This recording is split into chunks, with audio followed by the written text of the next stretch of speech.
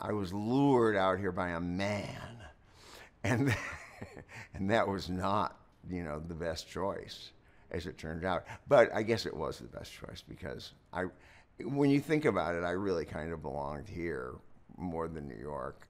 Acting was what I wanted to do from the time I was 8 years old.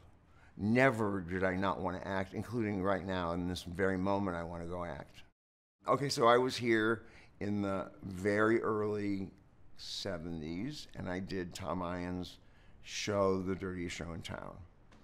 I was already not closeted. I was not necessarily out, but I didn't lie about it, or I didn't, I didn't go to cocktail parties with women. I didn't play that game. I didn't wear a wedding ring, even though I was told to.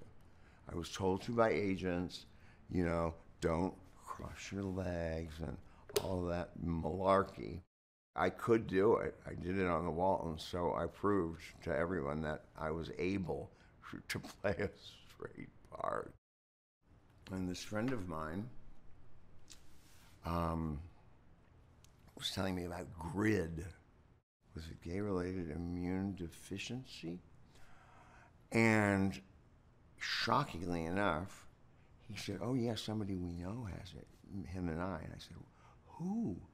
And then he said, he named this man, Sean Foreman, who was a somewhat prominent person in the community. And I asked Mark, I said, did you go visit? And can you catch it? I think that was a logical question. And he said, no, you can't catch it. Or I guess that had been supposed or implied or something, because I felt like I could visit. And he knew me, but he was clearly in some state of dementia.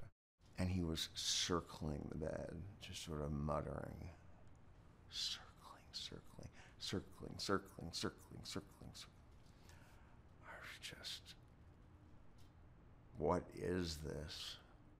It's just so painful. And I know I haven't processed it. How could you process that? I don't think I could process it in this lifetime. It was too many deaths too quickly. I mean, there would be one on Tuesday and then one on Friday, and then one the following Friday.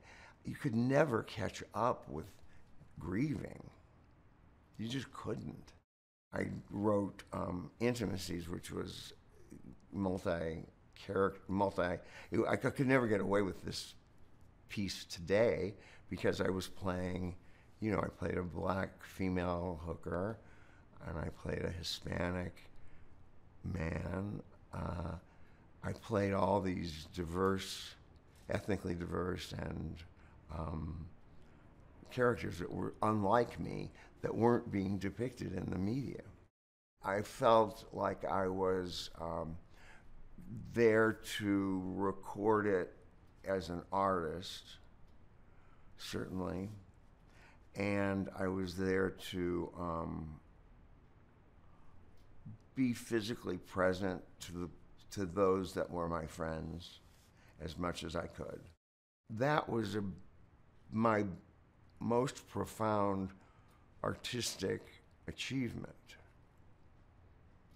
And that took me all over the world. And so somehow, in the midst of this horror, personal tragedy and grieving and still losing people left and right, I was still in the midst of this personal storm. I had this professional triumph. And then, I don't know, shortly thereafter, a lover was dying. I had to stop doing the show. I left in the midst of the run, flew back to LA. That was tough. What was his name? Philip. I had some heavy-hitting advisors where I felt like I was lying and being dishonest when I didn't immediately say I was HIV positive when I was tested. I went to Morris Kite, one of the main leaders of, and certainly somebody who knew publicity. And I said, is this it? Is this my moment? Should I reveal that I'm, yes, he said. And he had said to me, there will be a moment.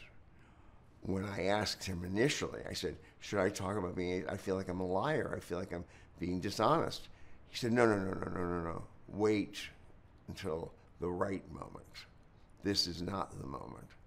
So when the Brad Davis died, I called Morris. I said, is this the moment? Yes, it is. This is the moment. I come out as being HIV positive. What's the first thing that happens? Within days, I think within hours, I'm cast as an HIV character. Then what happens is I'm never cast as anything but HIV positive. I go into these roles, into makeup. They spend hours making me look like I have AIDS.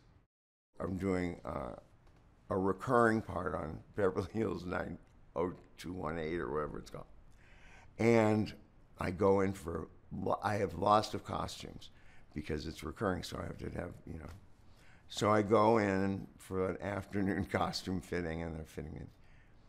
And I said, you know, this guy has AIDS, and he's in a hospice, and they're putting all these sweaters on top of sweaters and T-shirts matching colors with. I said, would he really be wearing these clothes? I mean, I'm not like a method actor.